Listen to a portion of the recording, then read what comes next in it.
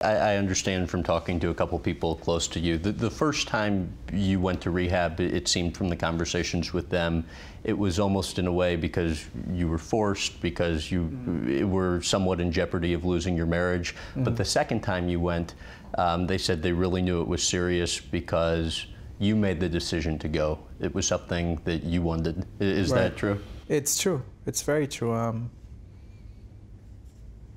You know, it's the first time it's like, yeah, I'll go and you know, get that heat off my back, you know. Everything will be fine after several days, a few weeks, whatever.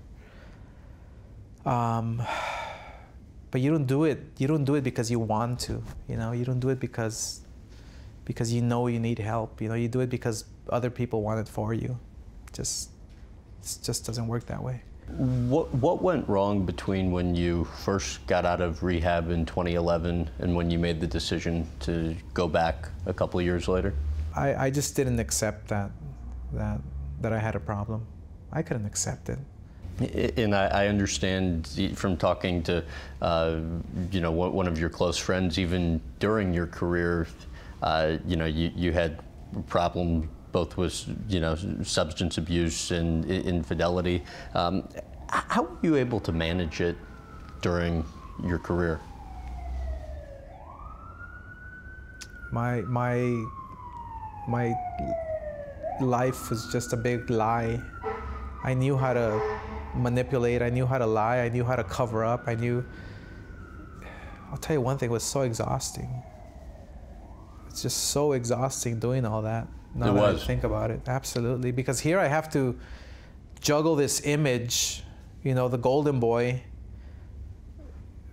you know, being the perfect father, being the perfect husband, being this, that. Wow. And then knowing that it's not true, that was exhausting. Your brother Joel told me, he's like, look, Oscar's a great liar. How much would you keep your problems even from those closest to you, like your brother?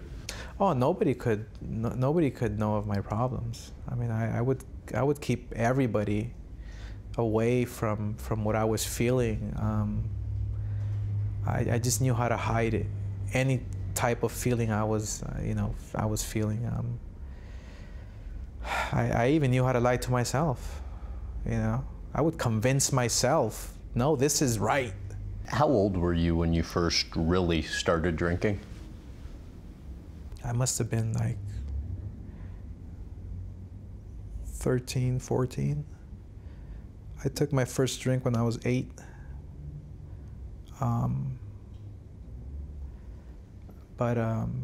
Yeah, around that age, I knew how to hide it back then too. What about when you first started using drugs regularly, and what was your drug of choice? You know, it wasn't, my thing was alcohol. It wasn't regularly. If it presented itself, you know, and then you're in amongst those people and the party and this and that, yeah, of course, I did drugs. This is a monster. This is a freaking monster, you know, that I'm dealing with, and but it's okay. It's okay because you know, every time I go to sleep now, I get to reset that button, you know, and I know the next morning is a new day.